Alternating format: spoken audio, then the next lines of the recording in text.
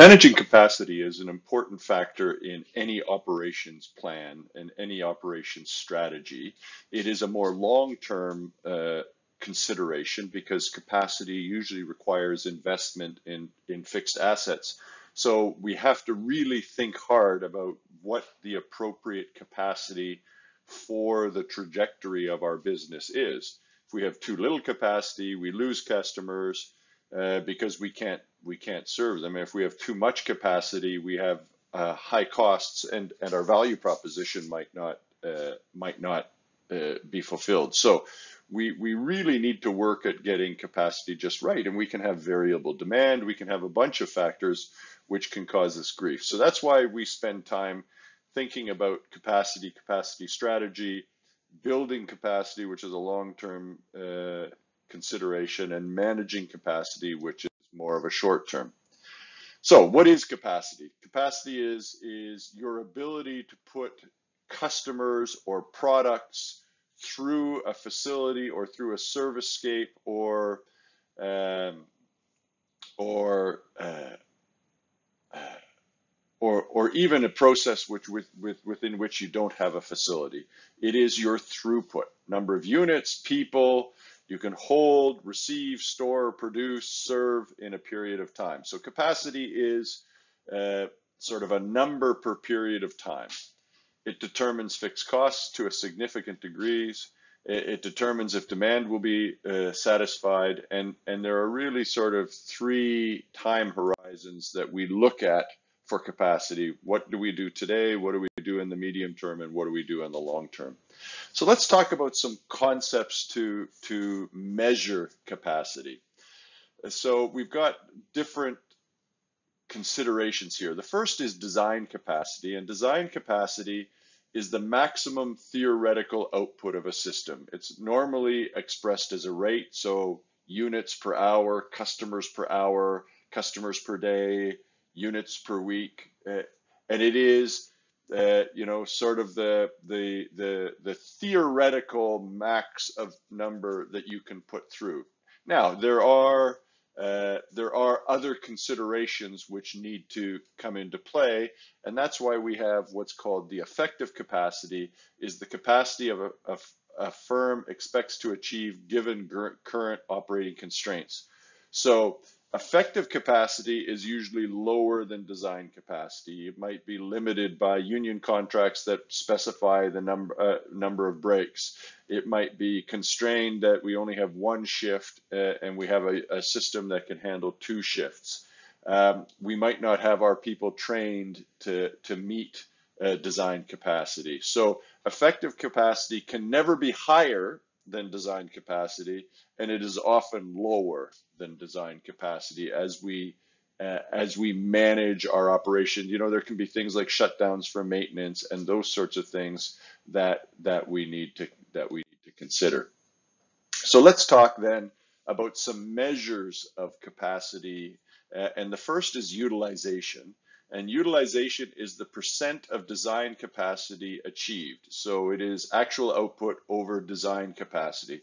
So that is a measure of your the degree to which you are effectively taking advantage of the entire design capacity. Now, again, just like with utilization in queuing models, you don't always want to be at 100%. Sometimes you want some buffer capacity in case demand surges. So it depends on your value proposition. If you are a low cost, you want utilization to be as high as you can, you may be willing to accept a lower utilization. If you have surges in demand, you have a high value proposition, and you really are wanting to be able to respond to demand as it comes in. So all else being equal, higher utilization is better, but sometimes we have strategic decisions where we accept a lower utilization. Efficiency is a percentage of the effective capacity achieved. So it is actual output over effective capacity. So utilization is sort of the proportion of the total design capacity that you're using efficiency recognizes that you may not be right at design capacity, and it's your ability to manage within your effective capacity. So let's look at an example. Actual production last week was 148,000 rolls. Effective capacity is 175,000 rolls. Design capacity is 1,200 rolls per hour. Bakery operates 7 days per week, 3-hour shifts.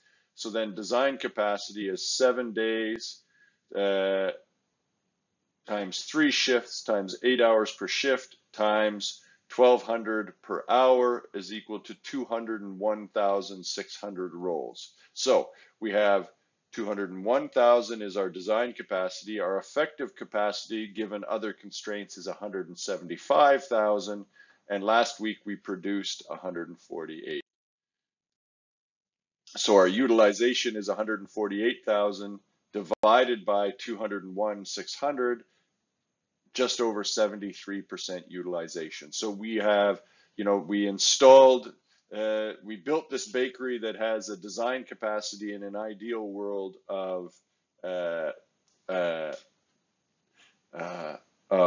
201, and we're using 73.4% of that capacity.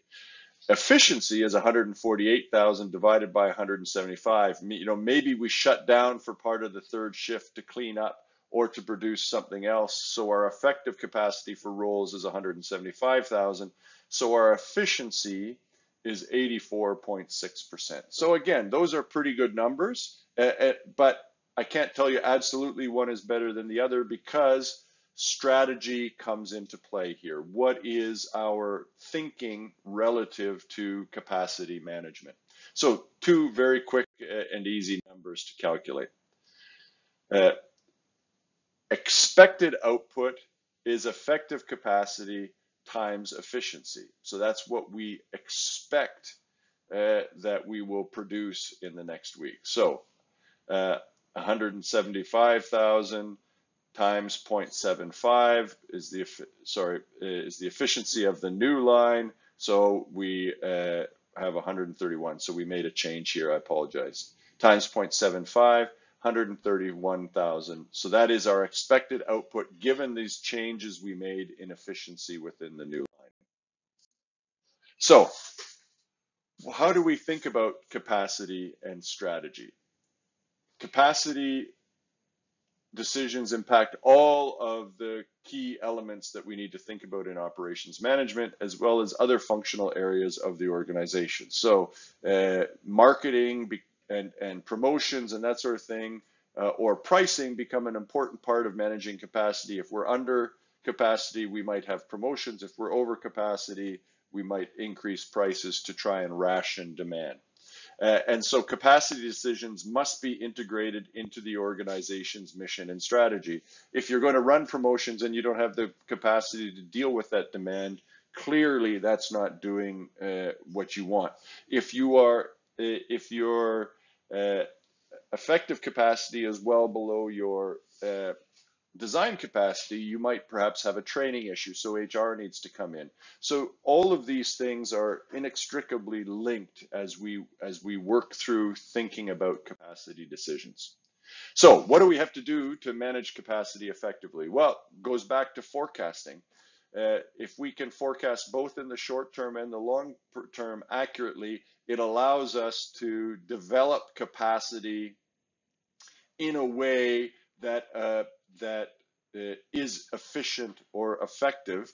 If we are not able to forecast, we could either overbuild or underbuild, and that causes us grief in both directions.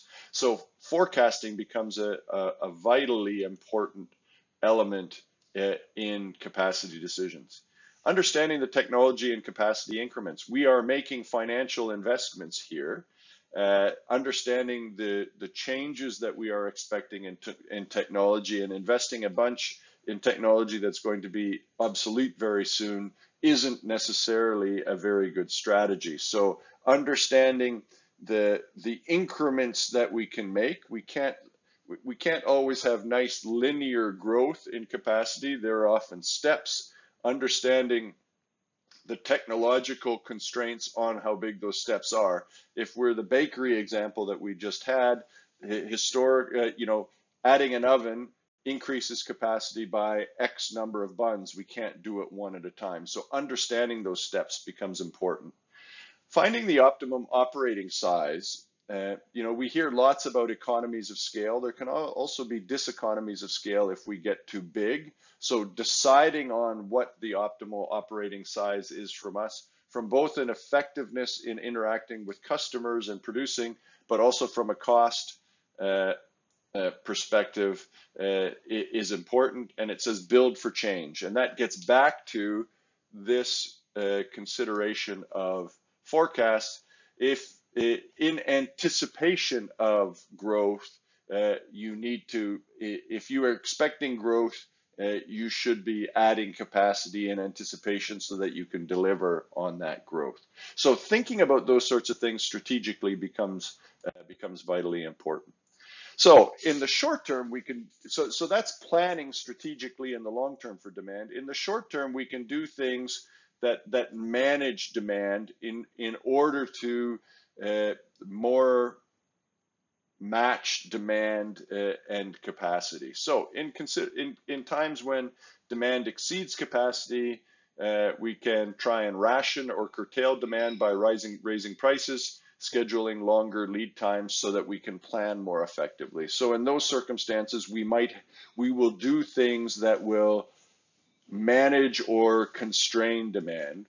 And in the long term, if this is a sustained increase in demand, we may also increase capacity.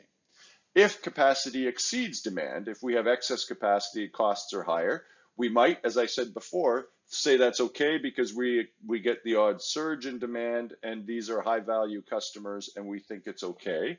But we might also do some things to stimulate the market, run promotions, run ads, grow, distribute to a wider market, add products, change products so that we have a broader base of demand that utilizes our capacity. And these first 2 points really relate to sort of longer term changes in demand. If we have longer term growth, then we might build capacity and change prices. If we have longer term decreases in demand, we might think about product diversification, product stimulation, price changes, and those sorts of things. But we may also have seasonal demands. We may have times of the year where demand is much higher than others. And in those cases, we can run short-term or cyclical promotions to try and flatten that demand out. Think of a restaurant as an example, where a seasonal demand might be time of day or day of the week. And so we run promotions to get seniors out on Tuesdays. I mean, grocery stores often have student days in an effort to balance out the demand and the traffic in the store. So sometimes we do it with a pricing action to divert demand to low demand times, but we can also produce products with complementary demand patterns. And here's an example. So this is the demand for jet ski engines. And as you expect, the demand for jet ski engines is highest in the spring and lowest in the winter. And so if we have capacity here to meet this, then we will lose this demand. And if we build capacity to meet this, which are our peak demands, we will have all of this time where we have excess demand and costs that we're not covering. So that may be just the lay of the land, and we might decide then to go somewhere in the middle.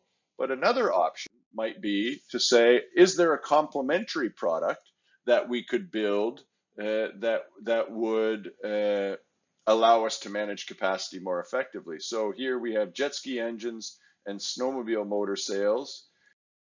And what we've got then is a much flatter curve where if we produce to the top of that, we have much lower unutilized capacity, or if we build to the middle of that, we have much lower losses in sales. So we can do things to ration demand or stimulate demand with pricing or promotions, and we can also think about complementary products to balance out seasonality. So here are some other things that we can do for matching capacity demand. Making staffing changes, that might be bringing in more staff, bringing in less staff, depending on where we are relative to demand. It could also mean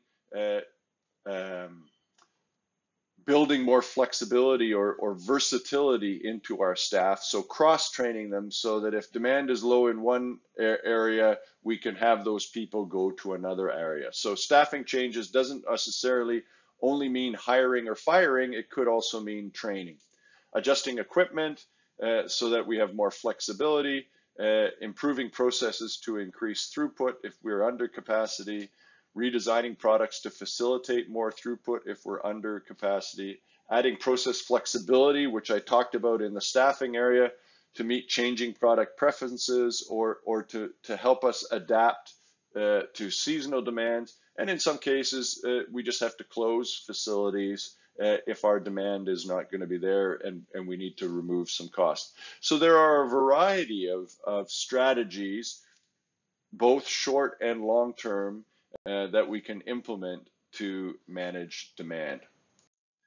Then to wrap up here then, let's think a little bit about how service is different from products. All of the concepts we've talked about up till now work for both services and products, but there are some specific things in the service sector we can do that are a little bit different. And from the perspective of demand management, we can run appointments, reservations, or a first come, first serve rule to manage demand, which if we use appointments, we can schedule people when we have the time for them and we don't have people waiting, and we can then increase our utilization by saying, here's when you should come, rather than having them come whenever they choose, maybe being frustrated and then walking away from the line.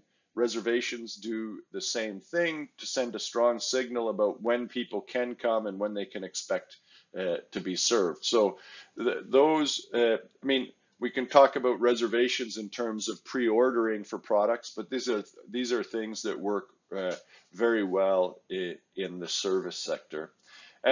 So those are demand management, where you're either increasing or decreasing or diverting demand to different times. There's also capacity management, where we can have full-time, temporary, or part-time staff who come in when we have demand surges. So we can change capacity if we have a physical facility by having more or fewer people working at a given time, and that helps us to manage costs. So that is a very quick 20-minute introduction to the concept of capacity management. Thinking about some of those levers, I think is important learnings here. What are some things you can do to manage demand or manage capacity? What are the keys to doing a good job moving forward? Long-term forecasting, those sorts of things. And then the concept of design capacity, effective capacity, utilization, and efficiency. I think those are the important things to take home from this short presentation. Have a great day.